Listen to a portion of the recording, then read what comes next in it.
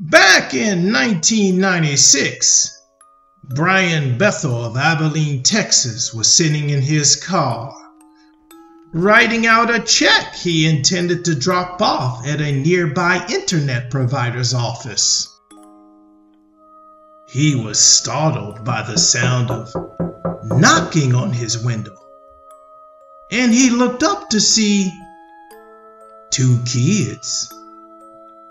He couldn't figure out why, but a jolt of fear ran through him. They were just kids, but something was wrong with them. He just couldn't figure out what. He cracked his window just enough to talk with them. The oldest of the two boys asked for a ride to their mother's house. The boy claimed they were going to see a movie, forgot their money, and needed a ride so they could make it back for the movie in time.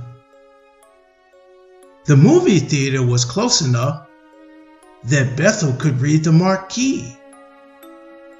So he asked the boys what they were going to see. Mortal Kombat was the reply. Bethel knew that movie had already started an hour before. Also, there was just something wrong with the pair. The way they spoke wasn't natural. They didn't sound as young as they looked. "Just let us in and we'll be gone before you know it," one of them said. Then the other said, "We'll go to our mother's house."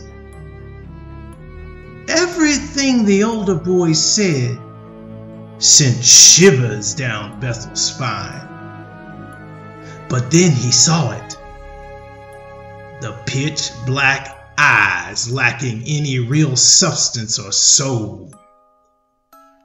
Bethel didn't even try to hide his horror. "Come on, mister, we won't hurt you," the older boy said. "You have to let us in. We don't have a gun," he continued. The more he spoke, the more Bethel was sure he had to get out of there. He threw his car in reverse and sped off, while the older boy was still yelling to be let in. Bethel gave one quick glance behind him, but saw nothing. The black-eyed boy simply vanished before he even made it out of the parking lot.